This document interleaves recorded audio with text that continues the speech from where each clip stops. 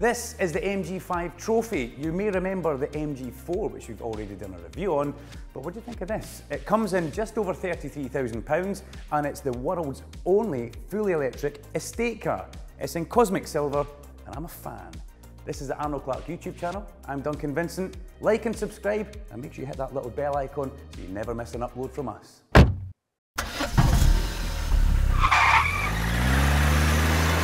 The front end of the MG5 Trophy has been completely redesigned by MG. They've given it effectively a facelift, a well-needed facelift as well. First of all, let's start with the splitter and the grille down the bottom, very reminiscent of what we saw on the MG4. If you want to check out that video, just have a look in the top corner of the screen, you can click on that link.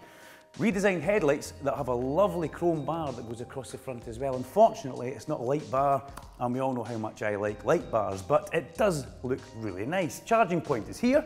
Very easy to get to and open, and just below that you've got your 360 camera, which gives you great vision. That's the front of the car. Let's go and take a look down the side. Even the side of the car has been given a refresh by the MG designers. Look, there's lovely flowing lines down it. The bottom, nice crease in the doors. Chrome door handles, chrome around the windows, and privacy glass as well. Big roof bars and a big set of door mirrors. In the door mirrors, blind spot detection camera.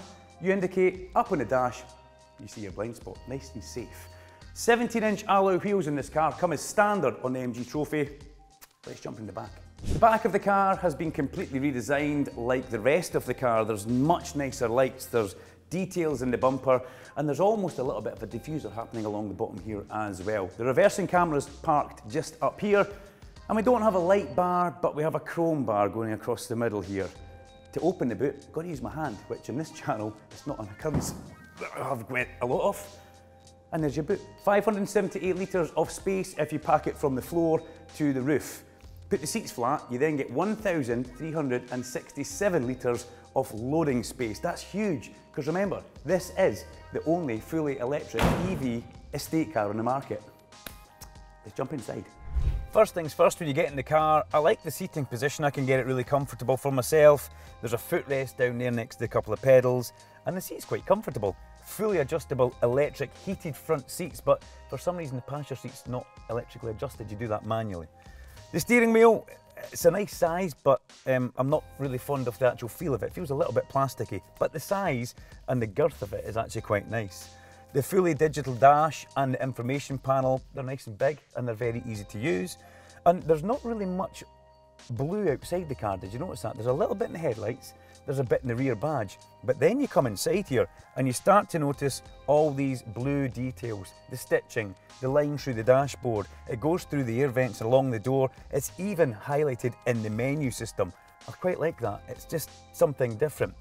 Nice and easy to use driving controls as well. You've got your parking brakes here, you've got the modes that you can select, you've got Eco, Comfort and Sport, and there's even KERS, which is kind of a look at Formula 1 style for your recovery mode.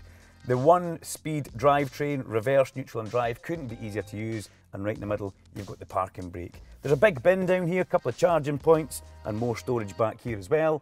And the glove box, well, it's a decent size should you need to have your driving gloves kept in that box. But yeah, ultimately I quite like it, it's comfortable, just a shame we don't have a powered seat across there.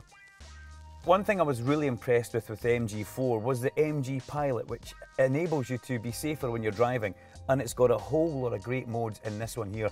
For instance, you've got alert sensitivity, audible warnings as well if you want them to come back through.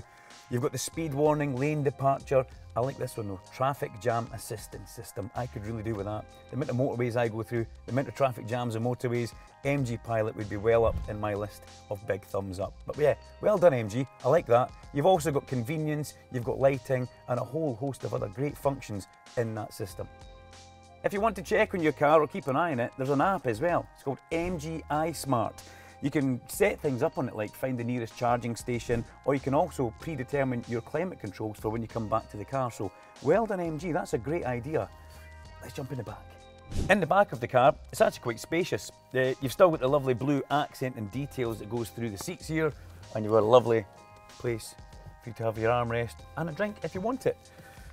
My feet feel a little bit high, that is one strange thing. It does feel a bit strange that, but the seats are actually comfortable. ISOFIXes are nice and easy to get to for mums, dads and grandparents. And down here, A couple of charging points, USB standard and a USB-C, so you've got a choice of things there. This could be the ultimate road trip car, it really could. If there was just a little bit more room here for you to sit in and a little bit more range, this could be a game changer for road tripping, especially with the size of that boot. Let's go drive it. So first impressions, driving along the motorway here. Ooh, feels lovely, yeah. Remember I said I wasn't convinced about the steering wheel earlier on? I'm still not convinced. The stitching, where my thumbs go, you actually rub on the stitching, it's a little bit annoying. Apart from that though, I mean, I'm splitting hairs here, haven't I? I keep glancing down to my range. I think I'm giving myself range anxiety, and I shouldn't be. It's just because I'm new to driving EVs, that's it though. Comfortable. The road noise, very, very low. Wind noise, hardly anything to tell you the truth. And the steering feels incredibly light. Staying on that range anxiety kind of theme, you know, you find yourself a rapid charger, 150 kilowatt rapid charger, from 10 to 80% in this. How long do you think? What do you think? Only 35 minutes, so that takes a lot of charge very quickly. Performance of the car gives you, well, you've got over 150 brake horsepower, which is pretty impressive. Does 0 to 62 miles per hour in 7.7 seconds. One thing you will notice, if you accelerate away from a junction quite hard, it does spin the wheels. It's got quite a bit of torque, as all electric cars do, so you've got to watch out for that. Quite nippy. On the motorway though, it cruises along at motorway speed effortlessly. And again, the range, I keep an eye on that, it doesn't go down as quickly as some cars. If you're doing motorway only miles, you'll get 193 miles out of a full charge. If you're doing a little bit of everything, you know, kids to school, motorway, rural, whatever it is, you're looking at 235 for that. Now take the charging time into consideration. You know, if you stick it on a rapid charger and you could dump 80% charge into the batteries in that small amount of time, 35 minutes, this could be the ultimate plug and play car. Could be a game changer for people who do long journeys up and down the country. On the motorway, I've seen quite a few MG4s going about. I haven't seen any MG5 Trophies though. That's something that I've still to see. Do you like the 4 or the 5? Where do you sit on that? It'd be nice for you guys to let us know. Drop us a comment in the box below and tell us, are you a 4 or a 5 kind of person? Adaptive cruise control and lane assist means that you can just feel the steering wheel just giving you tiny gentle tugs if you stray towards one of the white lines. Now, I'm not saying that you can take your hands off the steering wheel and let the car drive for you. I'm not saying that, but it feels like you almost can. The adaptive cruise control as well is brilliant. We're sitting 70 miles per hour, national speed limit, and it's effortlessly doing that, and it accelerates and brakes and goes with the flow of the traffic. Well done, MG. It's a little bit warm today, and one of the lovely good key features in this car is auto air conditioning. So pop that on, there it is straight away, brings the temperature down inside. Lovely. Just lovely. So that comment I made earlier on about this being the only estate EV on the market, maybe it's not technically true. Yeah, I'll be getting a bit of hate in the comments box below, I would imagine, because there is the Porsche Taycan, I know that, but really, this is so inexpensive compared to the Porsche, and it's got everything you need. The space in the back, the range, the rapid charging. Right now I'm on max regen, or KERS, as it's called in this little toggle switch down here, Kinetic Energy Recovery System. Formula 1S. Remember KERS in Formula 1? So right now we're on the maximum one. It's not one pedal driving by any way, shape or form, but it has got quite a high retardation on the car. Let's pop that down to 1. And going down this hill, you feel nothing, but it is still taking a little bit back.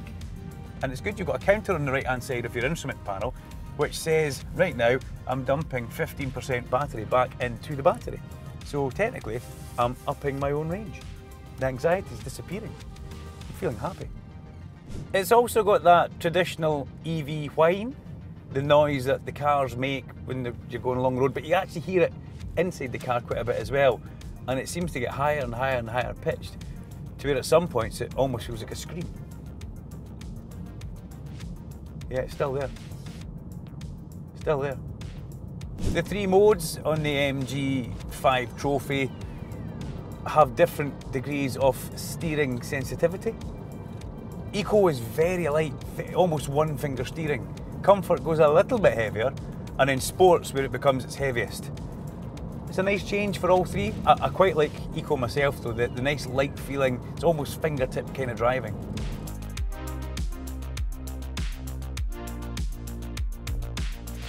We've done some motorway driving, we've been in a lovely country park, and we're now in town. So the car's just faultless to drive. It's effortless, it's good fun, it doesn't feel out of place, and it's got quite a bit of punch when you need to accelerate away from a roundabout, a set of traffic lights, or whatever's happening. The little MG5 Trophy can kind of deal with all its situations it finds itself in. MG Pilot, a fabulous thing that the MG system has here, and I think a lot of it's more or less for motorway driving. So you've got traffic jam awareness, you've got frontal collision, you've got adaptive cruise control, which is always a great thing for motorway driving. But it doesn't need to just be for motorway driving, it can be for town driving as well. Like this clown that's just stopped in front of us. The brakes in the car are good as well. They're very, very strong brakes, but there's a nice feel underneath the pedal.